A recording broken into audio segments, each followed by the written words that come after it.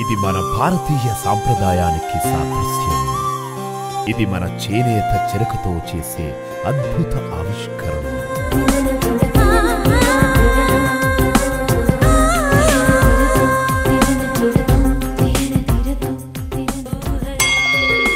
Master weavers మరియు మగ్గం ధరలకే కంచిపట్టు చీరలు, ఫ్యాక్టరీ ధరలకే fancy saris and chudidars.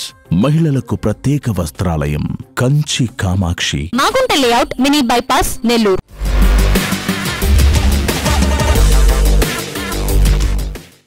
Hi viewers, welcome to talent show. ఇవాల్టి టాలెంట్ షోలో మనం కలుసుకోబోతున్న వ్యక్తి పేరు సత్యవాణి. వృత్తిరీత్యా ఆవిడొక లెక్చరర్. ఆవిడ హాబీస్ ఏంటంటే కవితలు రాయటం, పెయింటింగ్ వేయటం. కవితలు ఎలా అనుకున్నారు? అనర్గళంగా, అంటే చాలా ఈజీగా అనమాట, మాట్లాడినట్టు కవితలు చెప్పేస్తారు ఆవిడ. మరి ఆ టాలెంట్ ఏంటో చూద్దాం. మేడం నమస్తే. సత్యవాణి గారు అంతేనా? సత్యవాణి అని చెప్పుకోవడం కన్నా నేను శివరాజు సత్యవాణి అని గర్వంగా చెప్పించుకోవాలని నా ఆకాంక్ష ఎప్పటి నుంచో. దానికి ఒక చిన్న కారణం ఉంది. శివరాజు సత్యవాణి ఏంటి? మా ఇంటి పేరు శివరాజు అండి. మా నాన్నగారికి మేము 5 మంది ఆడపిల్లలు. సో 5 మంది ఆడపిల్లలు అంటే కొడుకు లేరనే బాధని ఆయనకి తీర్చడం కోసం 5 మంది ఆడపిల్లలు కూడా మా ఇంటి పేరు నిలబెట్టాలని ఆయన కోరిక కోసం ఆ శివరాజు అనే పేరు వినిపించాలనే ఉద్దేశంతో 5గురం కూడా కష్టపడుతున్నాం, అలానే ఉంటున్నాం. ఆ పేరు రావాలి, నాకు కొడుకులు లేరు అనే లోటును తీర్చగలగాలి అనే ఒక తపన. అంటే మీరు మ్యారీడ్ కదా, పెళ్ళైతే ఇంటి పేరు మారిపోతుంది కదా. అత్తగారింటికి ఎంత హోదా ఇస్తానో అంతే హోదా ఇస్తాను, అమ్మగారింటికి ఎంత హోదా ఇవ్వాలో అంత హోదాని అత్తగారింటిని తెచ్చుకుంటున్నాను సార్. నాకు అంత సపోర్టెడ్గా ఉంటారు మా హస్బెండ్ కానీ మా అత్తగారింటి వైపు కానీ. మీ గురించి కొంచెం ఇంట్రడ్యూస్ చేసుకుంటారా? నేను ట్రిపుల్ పీజీ నాది. ట్రిపుల్ పీజీయా? అవునండి. MA Telugu, master of education, master of arts and ఎంజేఎంసీ అంటారు, master of journalism and mass communication. అంటే మీరు చదువు ఆపలేదా? చదువుతూనే ఉన్నారా? చదివిచ్చారు సార్. చదివిచ్చారా? ఎందుకంటే బికాస్ పెళ్ళైన ఒక 5 years నాకు బ్రేక్ వచ్చినా సరే నాకుండే తపన, చదువుకోవాలనే కోరిక, మా హస్బెండ్ నన్ను గౌరవించి చదివిచ్చారు. ఆడపిల్లకి చదివేందుకు అనే అప్పటి కాలంలో ఆ పేరుని మాపి నన్ను ఇప్పటికీ చదివిస్తూనే ఉన్నారు. ఇప్పటికీ అంటారు నువ్వేం చదవాలో అది చదువుకోవచ్చు. ఇప్పటికీ మిమ్మల్ని మీ వారు చదివిస్తున్నారా, మీ నాన్నగారు చదివిస్తున్నారు? మా వారే చదివిస్తారు. మీ వారే చదివిస్తున్నారా? మా వారే నాకు దేవుడు ఇచ్చినారు, ఆయనే చదివిస్తారు. ఓకే. మీ కుటుంబం, పిల్లలు, వీళ్ళ గురించి? సార్ నాకు 2 మగపిల్లలు. కళారంగంలో కళాభిమానిగా కళామ తల్లి అనుగ్రహం నాకు ఎంతవరకు ఉందో, నా 2 బిడ్డల్లో ఒక అబ్బాయి మెకానికల్ ఇంజనీర్, వాడు బీటెక్, అండ్ రెండో అబ్బాయి వచ్చేసి బీటెక్ ఫస్ట్ ఇయర్ ఈసీఈ చేస్తున్నాడు కలికిరి జేఎన్టీయూలో. అయితే కళాభిమానం అంటే కళామ తల్లిని ఎంత గౌరవిస్తానో దానికి తగ్గట్టుగా నా చిన్న కొడుకు కూడా యాక్టర్ అండి. జీ తెలుగు డ్రామా జూనియర్స్ చేశాడు, సినిమాలు చేశాడు, నెంబర్ 1 కోడలు సీరియల్ చేశాడు. మొన్ననే ఇంకొక ఫిల్మ్ కూడా కంప్లీట్ చేశాడు, సార్ మూవీ అని. డ్రామా జూనియర్స్లో చేశాడా మీ అబ్బాయి? జీ తెలుగు డ్రామా జూనియర్స్లో లక్ష్మీనాథ శర్మ అని. Lakshminath Sharma, very good, super. అయితే త్వరలో మీ తర్వాత మీ బాబునే ఇంటర్వ్యూ చేయాలి మన టాలెంట్ షోలో. తప్పకుండా తీసుకొస్తారు కదా? ఖచ్చితంగా సార్. Very good. ఎలా మేడం, మీరు ఎక్కడ జాబ్ చేస్తున్నారు?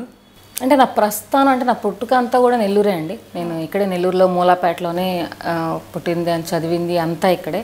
సో నాకు మ్యారేజ్ అయిన తర్వాత కోర్స్ అప్పటికి నాకు డిగ్రీ కంప్లీట్ కాలేదు. ఆ తర్వాత అనంతపురం వెళ్ళిన తర్వాత ఎస్కే యూనివర్సిటీలో నేను చేశాను. నాగార్జున యూనివర్సిటీలో ఫైనల్ డిగ్రీ కంప్లీట్ చేయబోతున్నాను. అది వృత్తిరీత్యా ఇంకా అక్కడ నాకు జాబ్ రావడం, degree college, D.Ed college and BEd college 3 college చెప్పాను. దాదాపుగా 18 ఏళ్ల సర్వీస్ ఉంది కాలేజీలో. కాకపోతే ఈ జర్నలిజం అనేది ఒకటి ఇంట్రెస్ట్ కాబట్టి అది నేను ఎక్స్ట్రాగా యాడ్ చేసుకున్నాను పీజీలో. జర్నలిజం అంటే సమాజంలో భావాలు కొన్ని సమాజ వ్యక్తులకు తెలియజేయాలనే ఉద్దేశంతో. మీ టాలెంట్ గురించి మాట్లాడుకుంటే కవితలు ఏంటి? ఈ కవితల మీదకి మీ మనసు ఎలా మళ్ళింది? ఇందాకే ఒక వాక్యం చెప్పాను, సమాజంలో కొన్ని విషయాలని, ఆ భావాల్ని మనం వ్యక్తుల దగ్గరికి తీసుకెళ్ళాలి, సమాజంలో మనుషుల దగ్గరికి తీసుకెళ్ళాలి అనే దానికి ఒక దారి కవిత. మనం ఏవైనా చెప్పుకోవాలి మనోభావనలు అన్నప్పుడు అది చూసిందైనా ఫీల్ అయిందైనా, కంటితో చూసిందైనా సరే, మనం మనసులో ఫీల్ అయిందైనా సరే చెప్పడానికి ఏకైక మార్గం నాకు తెలిసి అందరూ అదే అనుకుంటారు, మాట అంటారు. ఆ మాటనే కవిత రూపంలో తీసుకెళ్తాం. అంటే వినసొంపుగా విని అర్థం చేసుకోగలిగిన వాడు ఆ భావాలని ఫీల్ అవుతాడనే భావనలోనే కవితలు ఎక్కువ రాస్తుంటాను. మిమ్మల్ని కవితల వైపు ఇన్స్పైర్ చేసిన వాళ్ళు ఎవరైనా ఉన్నారా, కవయిత్రులు? మోస్ట్లీ ఇంకా ఆదిగురువు శ్రీశ్రీ గారు సార్, ఆయన్ని మర్చిపోలేము. అంటే ఆయన భావావేశంగా అంటే ఎన్ని రకాలుగా రాసినా కూడా ఆయన విప్లవాత్మకంగా కావచ్చు, మనోభావాత్మకంగా కావచ్చు, ఆ కవితలు బాగా ఇన్స్పైర్ చేస్తాయి. బట్ నాకైతే మాత్రం ఒక మహిళగా ఓల్గా గారు అంటే చాలా ఇష్టం. ఆవిడ కథలు కానీ, పాటిబండ్ల విజయలక్ష్మి గారు కానీ, వీళ్ళందరూ ఎట్లా అంటే అణగారిపోతున్న మహిళల పైన, అంటే మనం ఎంత పైకి వచ్చినా మనల్ని ఇంకా తక్కువగా చూస్తారు అనేటటువంటి లైన్స్ నాకు చాలా ఇష్టపడతాయి వాళ్ళ లైన్స్లో. అంటే ఫ్రీక్వెంట్గా ఆ లైన్స్ వాడతాం ఆడవాళ్ళని. అవును, కానీ అలా ఉందా? అదే ఇంక మీకు ఎగ్జాంపుల్ చెప్పాలంటే అదే. ఎందుకంటే ఇంటికి మహారాజు మా నాన్న, వంటింటి మహారాణి మా అమ్మ, కానీ అన్ని పాత్రలపైన నాన్న పేర్లే. అంటే నువ్వు వంటింటికి మహారాణివి, ఇంట్లో మహారాణివి అంటూ కూడా ఆ పాత్రలపైన మళ్ళీ నాన్న పేరే ఉంటుంది. ఆ ప్రాతినిధ్యం ఇంకా అదే కంటిన్యూ అవుతుంది. నీకు ఎంత స్వేచ్ఛనిచ్చినా తిరిగి అక్కడికే వెళుతుంది అని చెప్పేసి. అధికారత ఎంత ఉన్నా కూడా మహిళల్లో కొన్ని భావాలు ఇంకా రావాలి అనేది కొంచెం ఉద్దేశం. అందరని నేను అన్నాను, కానీ కొంత ఆ భావన అయితే పోలేదు, ఆ వాసన ఇంకా పోలేదు అనుకుంటాను నేను. కానీ మనం లేటెస్ట్గా వచ్చే కామెడీస్ అన్నీ చూస్తాం కదా. ఇప్పుడు ఉమెన్స్ డే ఉందనుకోండి, మనం కార్టూన్ క్యారికేచర్ చూస్తాం. ఇదేమిటి మొత్తం 360 రోజులు మనమైతే ఉమెన్స్ డే ఒకరోజే అని చెప్పి వీళ్ళు సంబరపడిపోతారేంటి అని ఒక కామిక్ వేస్తారు. అంటే భర్తలందరూ కూడా ఆడవాళ్ళు భార్యలు చెప్పినట్టే వింటున్నారన్న కామిక్సే జరుగుతుంటాయి. ఏ కామెడీ షో తీసుకున్నా కూడా వాళ్ళ ఆవిడ ఎట్లా చెప్తే అలా భర్త వింటాడనే కామిక్ షోస్ జరుగుతున్నాయి. అలాంటప్పుడు ఆడవాళ్ళని అణిచివేస్తున్నారని ఎలా అనుకుంటాం? అణిచివేయడం నేను అనను సార్. అణిచివేయడం అంటే అది వేరే. అణిచివేయడం అంటే ఇంకా నోరెత్తకుండా సైలెంట్గా ఉండు అని అర్థం. అణిచివేయడం అనరు, కానీ వింటూనే పై చేయి మాది అంటారు. అది అణిచివేయడం నేను అనను. ఆ విషయంలో అది తప్పు. అండ్ యాక్చువల్గా అది నేను అనను. మహిళల్ని గౌరవిస్తారు, మీదే అంటారు, కానీ పై చేయి మాది అంటారు. అది ప్రతి ఇళ్లలో ఉండేదే. ఎంత గౌరవిస్తారు అంతే గౌరవిస్తారు. కొన్ని చోట్ల అదేలేండి, అక్కడక్కడ జరుగుతుంది. అది కూడా మహిళలకు తప్పదు, అది వినాలి కూడా. అది తప్పుగా కూడా తీసుకోకూడదు. మహిళలు అనేటప్పటికీ కంపల్సరీ నాకు తెలిసినంతవరకు తప్పు ఒప్పు అయితే నాకు తెలియదు. నన్ను మహిళగా నేను తీర్చిదిద్దుకుంటే ఒకటే విషయం చెప్తాను. పుట్టినప్పటి నుంచి తండ్రి, పెరుగుతున్నప్పుడు అన్నదమ్ములు, పెళ్ళైనాక భర్త, పుట్టిన తర్వాత పిల్లలు, పెరిగి పెద్ద అయిన తర్వాత మనవాళ్ళు, ఎప్పుడు ఒకళ్ళు మనకు అండగా ఉండేవాళ్ళు అంటేనే మగవాళ్ళు. వాళ్ళని జాగ్రత్తగా మనం చూసుకుంటూ, వాళ్ళు మనం జాగ్రత్తగా చూసుకుని పోతే ప్రతి మహిళ హ్యాపీగానే ఉంటుంది. శ్రీశ్రీ గారి కవిత గురించి ఏదని చెప్పగలరా? శ్రీశ్రీ గారి కవిత గురించి కన్నా కూడా ఒక కవిత అంటే ఇంకా అందరికీ ఆయన కవితలు తెలుసండి. నేను సైతం తీసుకున్నామంటే అవే కవితలు చెప్తారు, అవే లైన్స్ చెప్తారు. అలా కాదు, కానీ ఆయనలో తెలియని కోణం అంటే అందరికి తెలిసే ఉంటుంది. ఇది కూడా ఆయన ఎంత విప్లవాత్మకంగా రాస్తాడో అంత భావాత్మకంగా కూడా రాస్తాడు. మనసే ఎంత చక్కగా రాశారు. ఆయన భావాత్మకమైన ధోరణి ఉంది, విప్లవాత్మక ధోరణి ఉంది. ముక్కుసూటి మనిషి. తాను అనుకున్నది తాను రాస్తాడు, మనం చెప్పింది రాయరు. తన మనోభావం ఏదైతే అదే రాస్తారు. ఒక సిగరెట్ మీద రాయని, ఒక సబ్బు ముక్క మీద రాయని, ఒక కుక్కపిల్ల మీద రాయని, ఆయన అనుకున్నదే ఆయన రాస్తాడు. అంత పెద్ద మహానుభావుడు గురించి మనం ఏదో కవిత చదువుకొని గుర్తు చేసుకునేంత స్థాయిలో లేవని నేను అనుకుంటాను. కానీ ఆయన కవిత ఒకటి చెప్పండి. స్త్రీలపైన, స్త్రీ జాతి పైన, అణగారిపోతున్న విప్లవాలపైన, అందమైనటువంటి భావనలపైన, అలరించే చిత్రాలపైన, అది ఎందుకులే అని విసిరిపారేసిన వస్తువులపైన అలవోకగా అనర్గళంగా రాయగలిగిన శక్తి ఎవరికైనా ఉంది అంటే అది ఒక్క శ్రీశ్రీని. ఇది ఇప్పటికిప్పుడు నేను చెప్పించాను, నేను ఎక్కడ రాసాను. Very good. మీరు మీ టాలెంట్ అది కదా, మీరు ఏ టాపిక్ చెప్పినా అప్పటికప్పుడు మాట్లాడేస్తారు మీరు. సరే, అమ్మ గురించి చెప్పండి. అమ్మ అందరు చెప్పినట్టే జన్మ ఇచ్చిన తల్లి. ఆమె గురించి కూడా ఇది అని పులి స్టాప్ చెప్పేంత తక్కువగా ఏమీ లేదు. చెప్పుకుంటూ పోతే అన్ని కామాలే ఉంటాయి. పులి స్టాప్ లేనిది అంటే తల్లి. చెప్పలేం, పెట్టలేం. నా తల్లి నాకైతే జన్మతో పాటు సంస్కారాన్ని ఇచ్చింది, ఓర్పునిచ్చింది, మా కోపం వచ్చినప్పుడు తను ఫీల్ అయింది. ఇంకా అమ్మ గురించి కవిత్వం అంటే ఆలన, సమాజంలో కావచ్చు, ఇంట్లో కావచ్చు, ఒక పాలన, ఓర్పు. ఆ ఓర్పు వాటన్నిటినీ ఒక మహిళగా తన భావనలని తన బిడ్డ యొక్క ఆలోచనలు ఎలా అయితే తీసుకురావాలో అది ముందే బీజాన్ని నాటి ఆ బీజం అనే మొక్కని పెంచి ఒక యవ్వన దశలో ఇచ్చినా పరాయింటికి ఇచ్చినా ఇలా ఉండాలి అని సంరక్షించుకుంటూ చేసుకోగలిగే ఏకైక పర్సన్ ఎవరైనా ఉన్నారు అంటే, దేవత ఎవరైనా ఉన్నారంటే తల్లి. తను పుట్టినప్పటి నుంచి ఒకరి చేతిలో పెట్టినా కూడా ఇలా ఉండాలి అని చెప్పుకొని సంరక్షించుకోగలుగుతుంది. నా బిడ్డను ఎవరేమి అనకూడదు అని సంరక్షించుకునే ఏకైక మాతృమూర్తి ఎవరైనా ఉన్నారంటే తల్లి. అందుకని నా తల్లిని నేను ఎప్పుడు గౌరవిస్తాను. ఎవరైనా గౌరవించాలి, అది తప్పదు. గౌరవిస్తాను అనేది వేరు, గౌరవించాలి. పండగ సీజన్ వచ్చేసిందే, ఆర్ఎస్ బ్రదర్స్ డే వెళ్దామా? ఆర్ఎస్ బ్రదర్స్ లో వివాహ మరియు పండగ వేడుకలు, పెళ్లి చూపుల నుండి మాంగళ్య ధారణ వరకు కావలసిన కంచిపట్టు చీరలు కంచి సొసైటీ ధరలకే అమ్మకం. లేడీస్ వేర్, మెన్స్ వేర్ మరియు కిడ్స్ వేర్ లో సరికొత్త పండగ కలెక్షన్. సంప్రదాయమైన పెళ్లి పట్టు చీరలకు 916 బంగారు ఆభరణాలకు RS brothers textiles and jewellery, Nellore. అమ్మ గురించి చాలా చక్కగా చెప్పారు. మరి నాన్న గురించి? నాన్న నిలువెత్తు నిదర్శనం సార్. ఆయన గురించి నేను చాలా కవితలు రాశాను.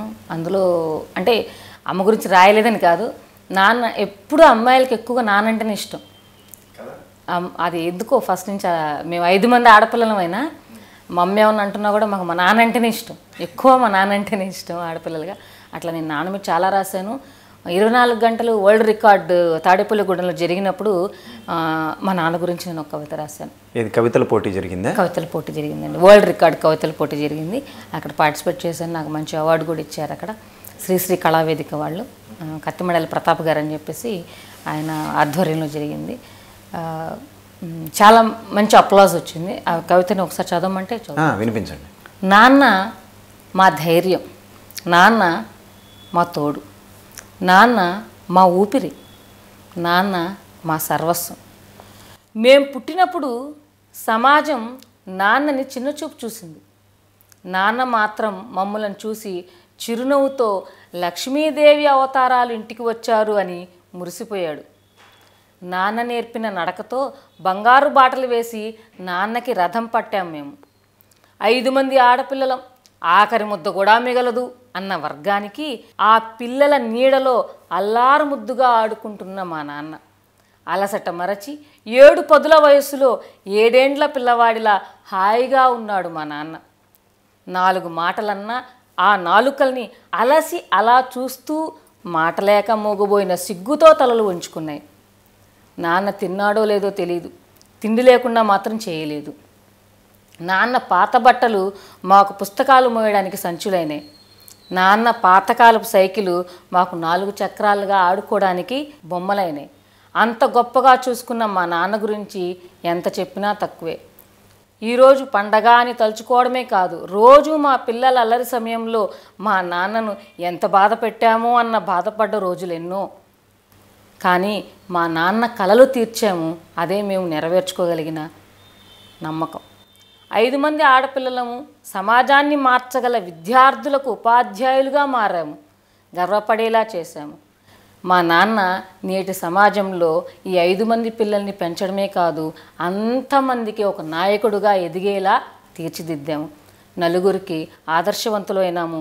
ప్రతి కుటుంబంలో మా నాన్నలా మహారాజుగా ఇంటికి ఒక విజేత ఉంటే ఆ విజేతే ఆ దేవుడిచ్చిన నాన్న. Super super. మీరు మాకు తెలియని విషయం ఇంకోటి చెప్పారు. 5 మంది టీచర్లా?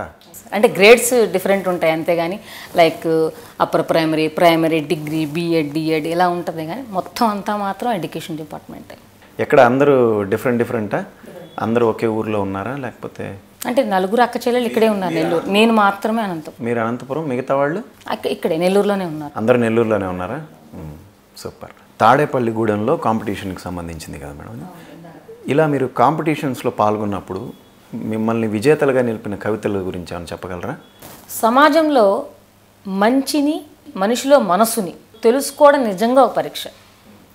మంచి మాటల్లో నిజాయితీని వెతకడం, మాటల వెనక వెన్నుపోటుని గుర్తించాలనుకోవడం కూడా పరీక్షనే.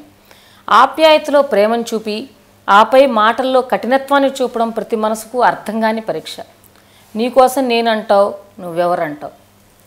ఈ మాటలతో నాకు నేను అంతర్ముఖంగా జరుపుకునేది ఒక పెద్ద పరీక్ష. ఎవరెవరో ఏదేదో అన్నా పట్టించుకొని నేను నీ మాటల పరీక్షల్లో అపజయాలు ఎదుర్కొంటూనే ఉన్నాను. భయపడుతూ బతుకుతున్నా అప్పుడప్పుడు అనుకుంటా, నాకెందుకు ఈ పరీక్ష? అర్థం కాని మనసులకు, మనుషులకు, వ్యర్థ ఆలోచనలకు నిరంతరం జరిగే పరీక్ష. ఎవరికీ పరీక్ష? నా మనసు అర్థం చేసుకోలేని నీకా, నువ్వన్న మాటలను అర్థం తెలుసుకోలేని నాకా? ఎందుకు ఈ పరీక్ష? చాలా బాగుందండి. పర్యావరణం మీద నేటి సమాజంలో మాత్రం ఇంత పెద్ద సమస్య అందరికి కూడా. పర్యావరణం అలా ఉన్నా కూడా ఎవరు బతుకులు వాళ్ళు అలానే ఏడుస్తూనే ఉన్నారు తప్ప పర్యావరణం పైన ఎవరు కూడా మార్పుకి ముందుకు రావడం లేదు. అది ఉంటే ఇష్టపడరేమో కానీ మార్పుకు మాత్రం ముందుకు రావడం లేదు. దానిపైన కూడా ఒకటి రాసేంత చదువుతాను దాని గురించి కూడా. ఇదేంటంటే పర్యావరణంతో పాటు మనం పర్యావరణంలో గమనించాల్సింది చెత్త ఏరుకునేవాళ్ళు. పర్యావరణాన్ని మనం ప్లాస్టిక్ వస్తువులతో ఎంత పాడు చేస్తున్నామో ఆ ప్లాస్టిక్ వస్తువులే వాళ్ళకి జీవనాధారం అయినాయి. ప్లాస్టిక్కే పర్యావరణానికి లోపం, కానీ ఆ ప్లాస్టిక్ లేకపోతే కొందరు బతుకులు లేవు. అవి ఏరుకొని అవి అమ్మి జీవనాధారం నడిపేవాళ్ళు ఉన్నారు. సో దానికి నేను ధిముఖంగా అంటారు దాన్ని. అంటే ఇటు పర్యావరణంలో ప్లాస్టిక్ నివారించండి ఒకటి, ఆ ప్లాస్టిక్ లేకపోతే మా బతుకులు లేవని ఒకటి. ఎవరికి న్యాయం చేయాలి? అలవాటు చేసింది మనం ప్లాస్టిక్. సో ఆ రకంగా మా బతుకులు అని ఒకటి రాశాను సార్. ఎండలో ఎండినా వానలో మునిగినా ఆదుకునే దిక్కు లేక, కడుపు చేత పట్టుకొని కాలంతో పని లేక, పగలనక రాత్రనక కష్టించే పేదోడి రక్తమే పెద్దోడి ఎదుగుదలకు మూలకారం. వరదలో కొట్టుకుపోయే కడగంటి బతుకులు మిగిలేవి కన్నీటి వ్యధలు. దూరం పెట్టేది పెద్దోళ్లే అనుకున్నా, ప్రకృతి తల్లికి మేం భారమయ్యామా? ఊరికి దూరానా మేమే, వరద బురదల్లోనూ మేమే, కాలమనే రక్కసి కౌగిలిలో నలిగిపోయేది మేమే. ఎన్నాళ్ళీ అమావాస్య బతుకులు, మాకు లేవా పౌర్ణమి వెలుగులు? నీటిలో మురికిని తొలగించేది మేమే, ఆ నీటిలో మునిగి అంతరించేది మేమే. మాకే ఎందుకు ఈ శిక్షలు? ఎన్నేళ్ళు గడిచినా కాలమెంత మారినా ఇంత కూడా మార్పు లేని మురుగు జీవులం మేము. మాసిపోయే మా బతుకులు మారేదెప్పుడో. ఓ భూమాత, నీ ఒడిలో మేము అందరితో సమానమేగా, కానీ మాకెందుకు ఈ కష్టకాలపు మునకలు, ఛిద్రమైన బతుకులు. ఇందాక మీతో మన ఇంటర్వ్యూ స్టార్ట్ చేయకముందు మీ వారు మీ గురించి ఒక మాట చెప్పారు. ప్యారడీ సాంగ్స్ కూడా ఏవో ఒకటి రెండు రాసుకున్నారని చెప్పారు. ఏంటి ప్యారడీ సాంగ్స్ ఏంటి? అవును సార్, అమ్మ హృదయం ఎలాంటిదో అని మాతృదినోత్సవం రోజు ప్రతి మాతృమూర్తిని మనం తలుచుకోవాలి. అలాగే నేను కూడా ఆ రోజు నాకు తెలిసి ఒక 1.5 అవర్లో రాసుంటాను సార్. 1 అవర్ అడిగారు, అప్పుడే రాశాను. ఒక ఈవెంట్కి సంబంధించి వెళ్ళినప్పుడు అందరూ నన్ను జనరల్గా తెలియదండి, సత్యవాణి అని ఎవరికి తెలియదు. ఇప్పుడు ఇంటర్వ్యూ ద్వారా ఎవరైనా సత్యవాణి అనుకుంటారేమో మా ఫ్రెండ్స్ చూస్తే. జనరల్గా వాణమ్మ అంటారు, వాణి అమ్మ అంటారు, లేకపోతే పిల్లలు ఎవరైనా వాణమ్మ అంటారు. వాణమ్మ ఒక పాట రాయివా అమ్మ పైన అంటే అప్పటికప్పుడు అరే ఇప్పుడు సడన్గా అడిగితే ఎట్లా రా అంటే ప్యారడీగా రాయి ఏదో ఒక సాంగ్ అని చెప్పేసి అభిషేకం సినిమాలో మన ఆయన డైరెక్టర్ అభిషేకం అంటే ఎస్వి కృష్ణారెడ్డి. అభిషేకం సినిమాలో డైరెక్టర్ కృష్ణారెడ్డి ఆయన సాంగ్ ఒకటి ఉంది, నాలో నేను చూసుకోగానే. ఆ సాంగ్ని ప్యారడీ రాశాను సార్ నేను. అదెలా అంటే మాలో నిన్ను చూసుకోగా మాతో మురిపించుకోగా ఒళ్ళో బుజ్జాయివైనావమ్మా, నిత్యం కాపాడుతున్న దైవం నువ్వే కదా, మేమింకా పసివాళ్ళమేగా అమ్మా. ఇక్కడ ఇంకొక చిన్న లైన్స్ ఏంటంటే ఆ ఈవెంట్ ఒక సింగర్స్ ఈవెంట్. మనకి యాప్స్ ఉంటాయి, సింగింగ్ యాప్స్, స్టార్ మేకర్ అని, స్మ్యూయల్ అని. అక్కడ నన్ను అందరూ అమ్మ అంటారు కాబట్టి ఆ పదాలు వాడుకున్నాను అక్కడ. స్టార్ మేకర్లో నిన్ను పొగిడిన, స్మ్యూయల్ యాప్లో పాట పాడిన, యాడికెళ్ళిన ఎన్ని చేసిన, కర్ర పట్టుకొని మందలించిన, అమ్మను మించిన అమ్మ మే కాగలమా అంతకంటే అమ్మ ఇంకోళ్ళు ఉన్నారా? మందలించిన, పాడిన, అభిమానం చేసిన అమ్మ తర్వాతే ఎవరైనా, కొట్టినా తిట్టినా కూడా. అమ్మను మించిన అమ్మ మేం కాగలమా? అంతకంటే మేము కాలేము అని అన్నట్టుగా. నువ్వు కోరుకొని ఏది అడిగినా, నువ్వు కోరుకొని ఏది అడిగినా మాకు పండగంట, చిటికెలో నాది తీర్చడానికి మేము సిద్ధమంటూ. నువ్వేదన్నా అడుగు, మేము తీరుస్తాం. కానీ అడగదు, అమ్మ ఏది అడగదు. ఎందుకంటే పిల్లలు బాధపడతారేమో అని. తనలో తను అంటుంది, నాకు ఇది కావాలి, ఇది కావాలని అడగదు. తల్లి బిడ్డ కడుపు చూసి ఎలా పెడుతుందో బిడ్డ కూడా తల్లిని గ్రహించుకొని పెట్టగలిగే స్థాయి ఉండాలి. అలా లైన్ అక్కడ. నువ్వు తప్ప వేరేమి ధ్యాస లేదే అంటే నాకు పాట అంతగా రాదు, లైన్స్ వచ్చేసి అలిగిన సమయాన్ని మా కోసం తలిచావే అంటే మేము అలిగితే ఆ సమయాన్ని కూడా మా కోసమే తలుచుకున్నావు. అలిగింది ఎవరిపైన? మళ్ళీ అమ్మపైనే. అమ్మపైన అలిగి పక్కన కూర్చున్నా కూడా నా బిడ్డ అలిగిందని బాధపడదు. అరే తినిందా లేదా, అలిగిందే అని మా కోసమే ఆలోచించావే కానీ అక్కడ కూడా నువ్వు బాధపడలేదే. కిలకిల నవ్వులని నువ్వు త్యాగం చేసితివే. నీ నవ్వులు ఏమైనా ఉంటే దాచుకుంటావు కష్టాన్ని, నవ్వవు. అలా నవ్వుతావు స్మైల్గా. మమ్మల్ని నవ్వించడానికి ప్రయత్నం చేస్తావు. ఈ త్యాగాలే పాఠాలైనాయమ్మా. నీ ప్రతి త్యాగం మాకో పాఠం.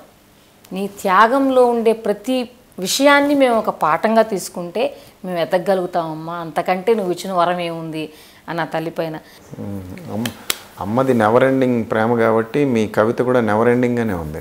పెద్ద కవిత, చాలా పెద్దది. అంటే యాక్చువల్గా సినిమాలో అయితే పల్లవి 2 చరణాలతో అయిపోయింది. ఇక్కడ ఇంకో 2-3 చరణాలు యాడ్ చేసింది ప్రైవేట్ ఆల్బమ్గా. అది తరగండి సార్. భార్యాభర్తల మీద ఏదన్నా కవిత చెప్పగలరా?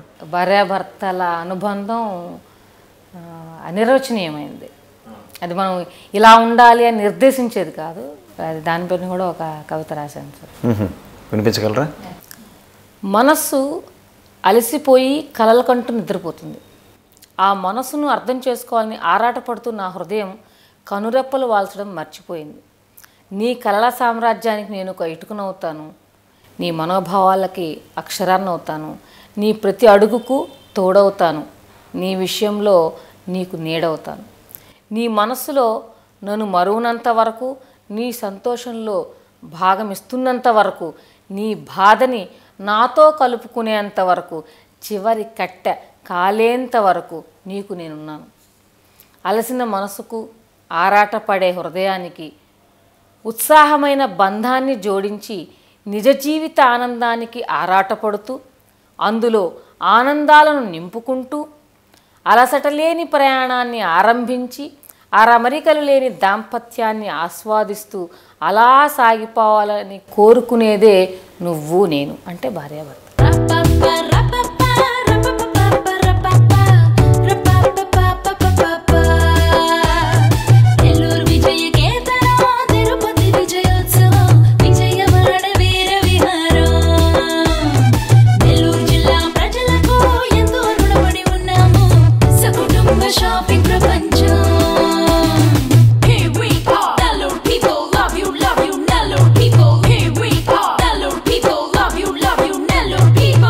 నెల్లూరు వస్త్ర వైభవాన్ని తెలుగు నేల నలుచెరగులా విస్తరిస్తోంది శుభమస్తు షాపింగ్ మాల్. శుభమస్తు shopping mall, DRC centre, Nellore.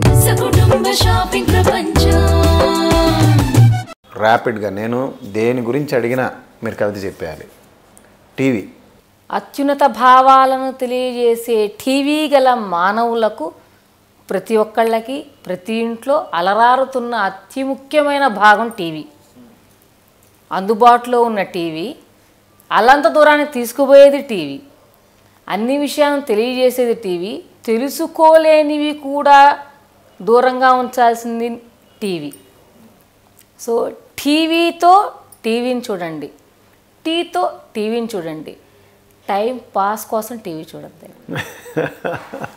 Okay okay సరే. ఇప్పుడు కరోనా గురించి చెప్తారా? కవిత రాశారా?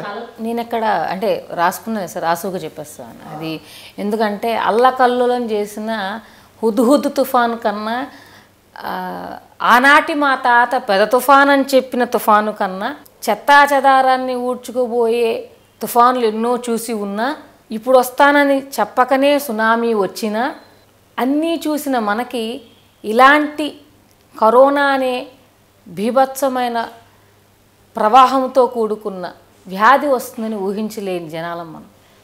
కరోనా కలకలానికి కలలు చెదిరిన గూడులు ఎన్నో.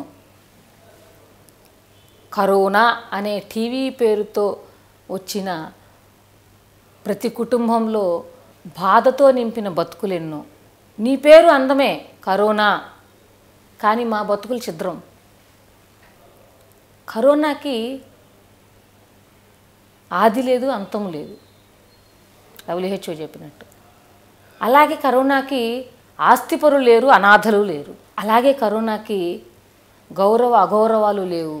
అల్లంత ఎత్తు ఎదిగిన ఆ మానవుడి నుంచి అణగారిపోయిన బతుకులని కూడా ఛిద్రం చేస్తానని బెదిరించిన ఒకే ఒక్క రోగం ఏదైనా ఉంది అంటే ఈ కాలంలో అది కరోనా.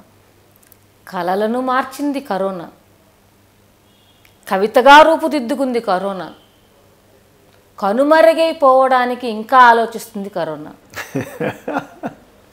Right super. ఇంకొకటి నీరు అంటే నాకు గుర్తొచ్చేది ఒకటే సార్, అంటే పర్టికులర్గా నీరని చెప్పను కానీ నదీమాత. నేను యుక్త వయసులో ఉన్నప్పుడు రాసుకున్నాను ఆ కవిత. ఎందుకంటే ప్రతి వనిత తెలుసుకోవాల్సింది, ప్రతి వనిత గురించి తెలుసుకోవాల్సింది. వనిత అంటే స్త్రీ, నదీమాతతో సమానమని. నీరు ఎక్కడ పుడుతుంది ఎవరికీ తెలియదు, అసలు దాని పుట్టుక తెలియదు. అది వర్ష రూపంలో వస్తుంది అంటారు, మరి వర్ష రూపంలో వచ్చింది కనిపించదు. ఎక్కడ పుడుతుందో, ఎక్కడ ప్రవహిస్తుందో, ఆటుపోట్లను ఎదుర్కొంటుంది, అడవులను దాటుకుంటుంది, ఆనాటి రాతులను దాటుకుంటుంది, రాళ్లను దాటుకుంటుంది, మట్టిని తీసుకొస్తుంది, ఆ దుమ్మును తీసుకొస్తుంది. తనతో పాటు చివరాఖరికి కొట్టుమిట్టాడుతూ ప్రాణం బిక్కుమంటూ కలిసిపోతుంది సముద్రంలో. అయినా నీకు పనికి రాకుండా పోతుంది.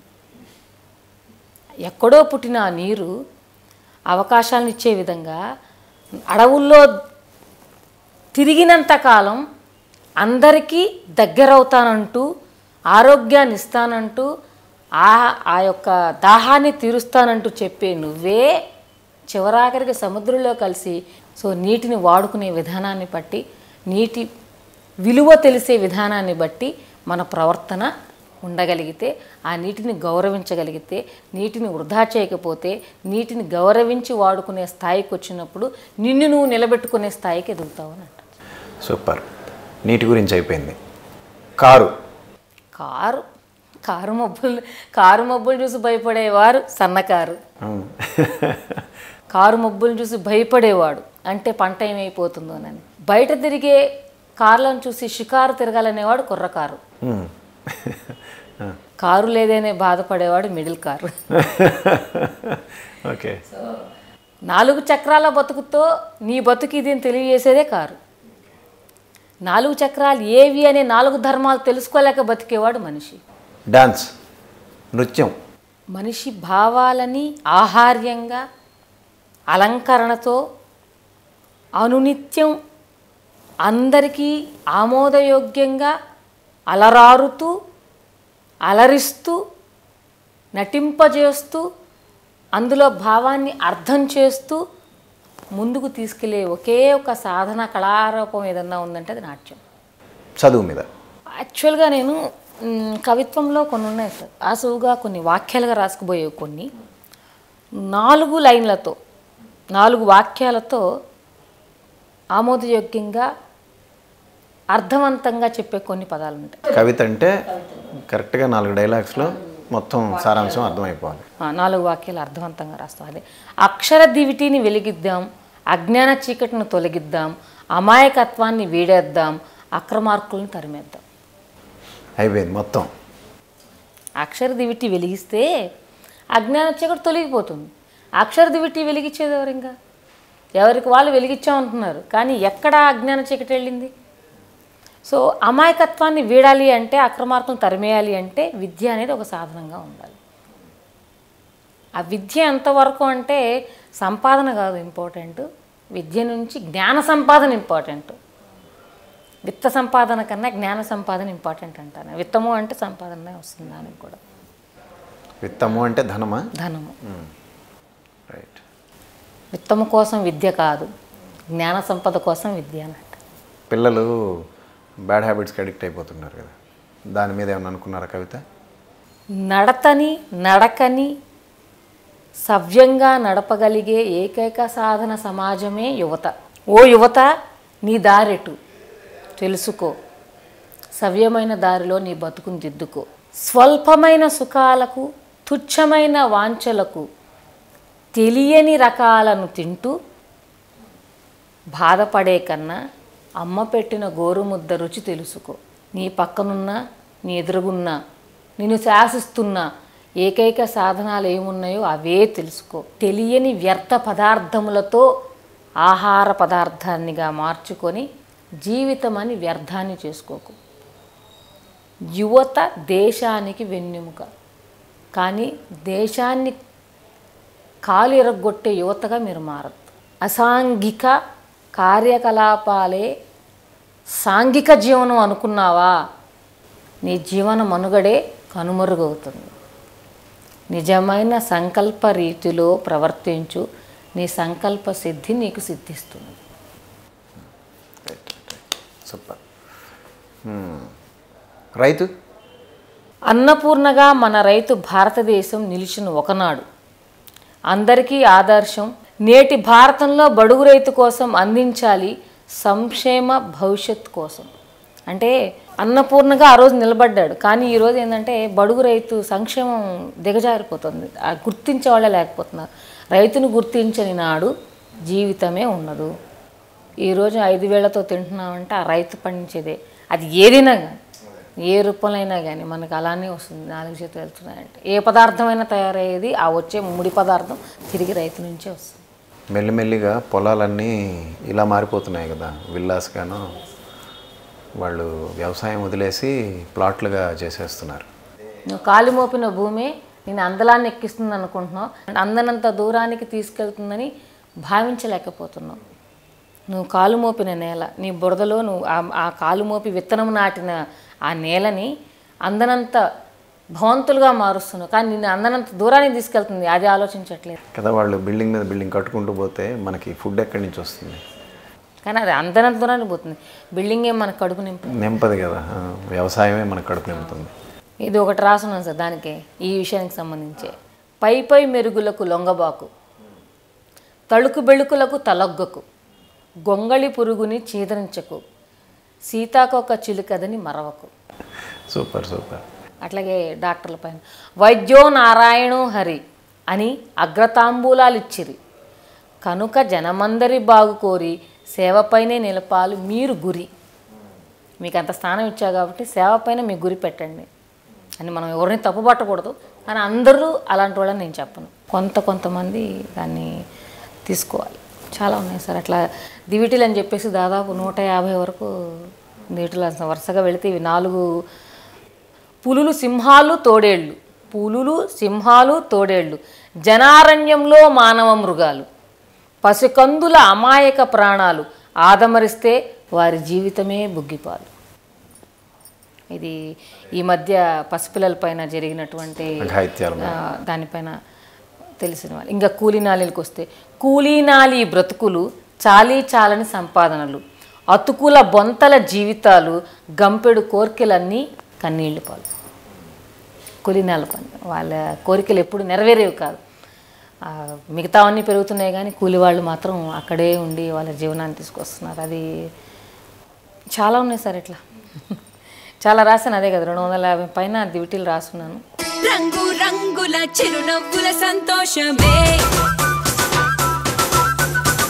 పండుగ సరదాల సంతోషం ఆనందమే, మనసుకు నచ్చేలా నచ్చేది దొరకేలా పండుగ కోరిక వస్త్రాల వేడుక. సౌత్ ఇండియా షాపింగ్ మాల్ మన favourite shopping mall. South India shopping mall లో అద్భుతమైన wedding collections. South India shopping mall, GT road, Nellore. Chocolate వయసుతో నిమిత్తం లేనిది, ఏ వయసు వారైనా ఆస్వాదించేది, కొందరికి పడనిది, తినాలన్నా తినలేనిది. ఒకప్పుడు చాక్లెట్ సీసాల్లో అందంగా కనిపించేది, ఇప్పుడు చాక్లెట్ వాట్సాప్లో బొమ్మలుగా కనిపించేది కదా. ఇప్పుడు రైట్. పుట్టినరోజు అంటే ఏముందండి, ఒకప్పుడు ఇంటికి వస్తే చాక్లెట్ ఇచ్చి తీసుకోపోరా అంటారు. ఇప్పుడు పుట్టినరోజు అంటే కనపడని చాక్లెట్ వాట్సాప్లో పెడుతున్నారు.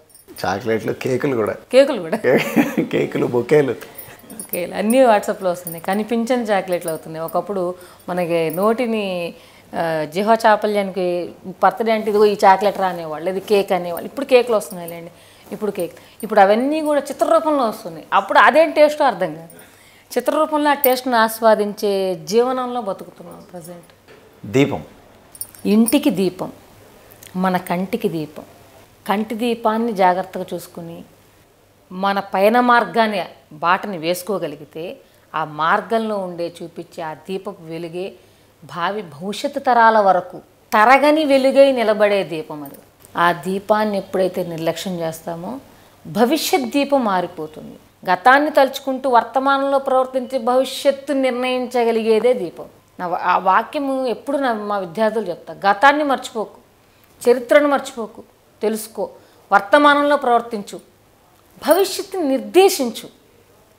వీటన్నిటికీ వెలుగునిచ్చేది దీపం. ఇంకేం చెప్తాం సార్, దీపం లేని మనుగడ లేదు. అంటే నేను అనేది దీపం అంటే ఇంట్లో పెట్టుకునేది కాదు, దీప జ్యోతి, జ్ఞాన జ్యోతి, అది కూడా దీపమే.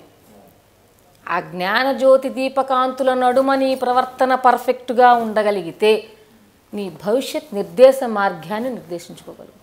అదే మేడం, దీపం అంటే జ్ఞానం అనే కదా, దానికి అదే జ్ఞానజ్యోతి అంటారు దాన్ని.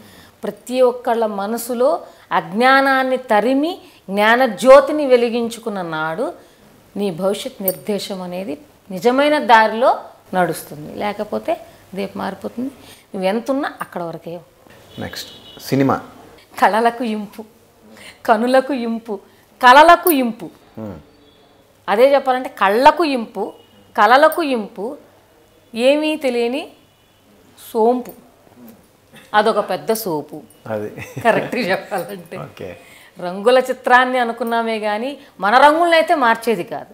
రంగుల చిత్రాన్ని చూస్తూ మన చిత్రమైన బతుకుల్ని మార్చుకోలేని పరిస్థితుల్లో ఉన్నాం. సినిమా చూస్తే ఏం మారిపోదు, ఏం మారదు. సినిమా తీసినోడు మారుతారు, మనం అక్కడే కూర్చుంటాం. అదే సినిమా అదే అమౌంట్ కట్టి చూస్తుంటామే తప్ప మన మనసులు మన బతుకులు మాత్రం మారవు. అదే హాల్కి 10 సార్లు వెళ్ళి చూస్తాం తప్ప మన బతుకులు మారు. ఓకే. ఇంకా నాటకంలో సార్ అనేక రంగులను వాడతారు. రంగులు అంటే ఇక్కడ మళ్ళీ పెయింటింగ్స్ కాదండి, అలా అనుకోకూడదు. భావాలు, రంగు కూడా భావమే. అది ఎక్కువగా సినిమాల కంటే కూడా నాటకాల్లో కనిపిస్తుంటుంది. కోపం కావచ్చు, సంతోషం కావచ్చు, కరుణ కావచ్చు, ప్రేమ కావచ్చు, కను ముక్కు తీరులోనే చూపిస్తారు. సో అవి నీవు తెలుసుకొని మనస్సుని ఆహ్లాదపరుచుకోవడము లేదా మనసు భావాలకు తట్టి లేపగలిగేటటువంటి నాటక రూపాన్ని చూసిన నాడు నిజమైన జీవితాన్ని చూసిన వాడి అవుతావు. ఐస్ క్రీమ్, నువ్వు వెయిట్ చేసినంతకాలం అది వెయిట్ చేయదు, దానికోసం నువ్వు వెయిట్ చేయలేవు అన్నట్టుగా.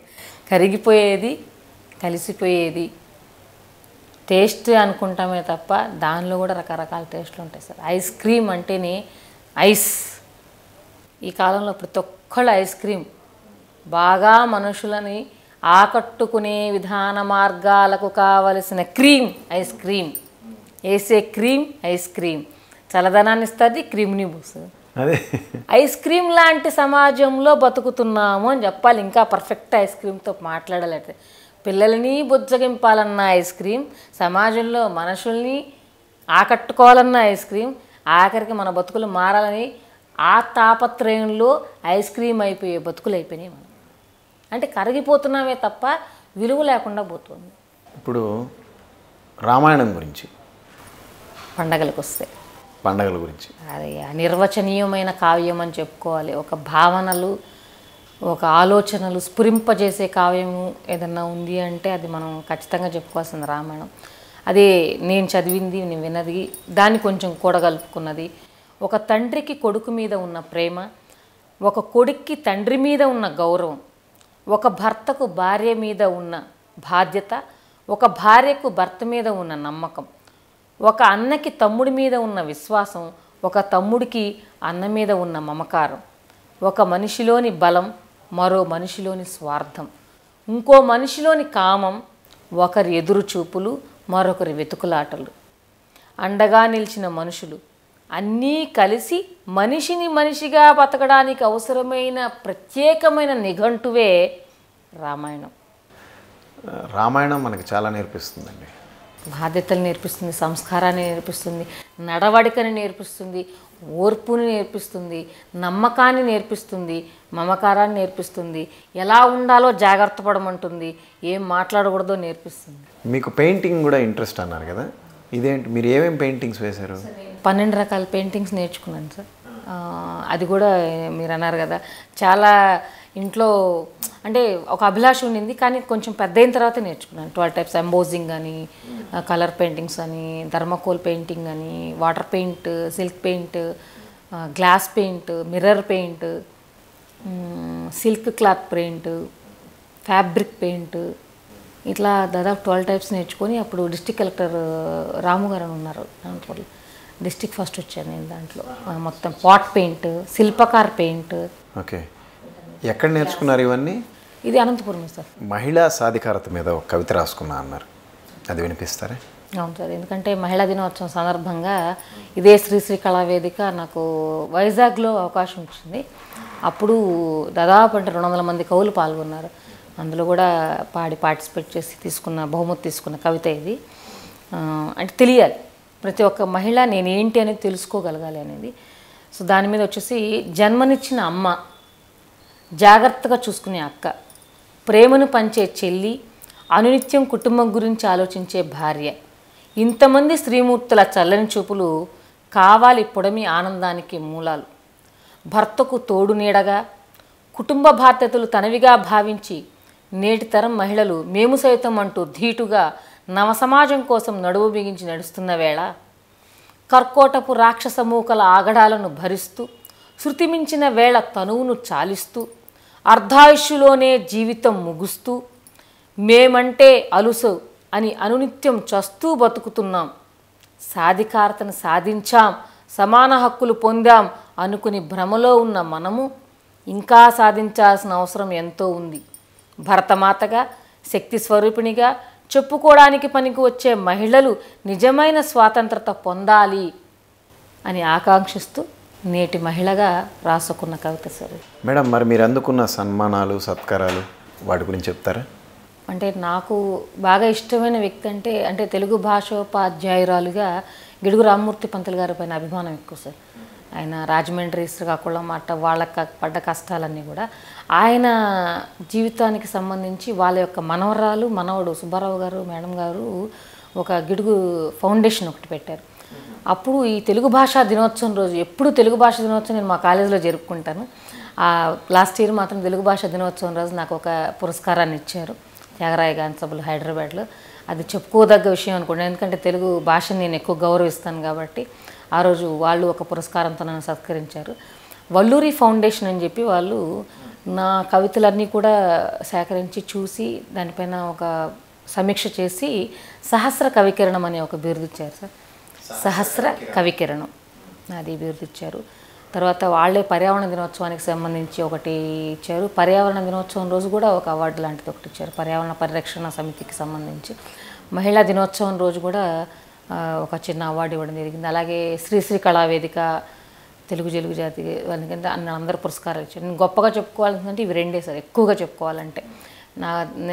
నా తెలుగు భాషాభిమానిగా గిడుగు రామ్మూర్తి పంతులు గారి వారసత్వంలో నన్నయ్య పుట్టిన ప్రదేశమైనటువంటి రాజమండ్రి, అక్కడ పెద్ద యూనివర్సిటీ ఉంది, అక్కడికి వెళ్ళడం, నాకు పురస్కారాలు ఇవ్వడం, అండ్ రాజమండ్రిలో తీసుకోవడం, అనేక సన్మానాలు జరిగాయి. నాకు వచ్చిన బిరుదైతే ఇప్పటి వరకు చిన్న పురస్కారాలు జరిగాయి. బిరుదైతే మాత్రం సహస్ర కవికిరణం వచ్చింది సార్. సహస్ర కవికిరణం ఒకటి, కవికోకిల ఒకటి వచ్చింది. ఎక్కువగా నేను ఇదే చెప్పుకుంటాను, సహస్ర కవికిరణం అనేది. సహస్ర కవికిరణం సత్యవాణి అని చెప్పి ఒక బిరుదు ఇచ్చారు. మీతో మాట్లాడినందుకు చాలా సంతోషంగా ఉంది. మీరు మరిన్ని బిరుదులు, మరిన్ని సత్కారాలు అందుకోవాలని కోరుకుంటున్నాను. Thank you sir, thank you so much.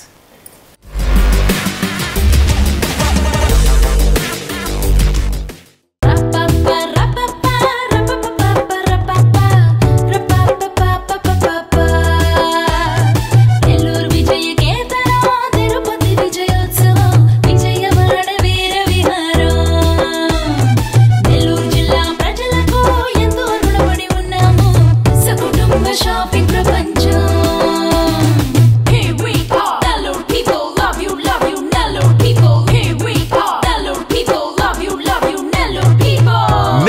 వస్త్ర వైభవాన్ని తెలుగు నేల నలుచెరగులా విస్తరిస్తోంది శుభమస్తు షాపింగ్ మాల్. శుభమస్తు shopping mall, DRC centre, Nellore. సకుటుంబ shopping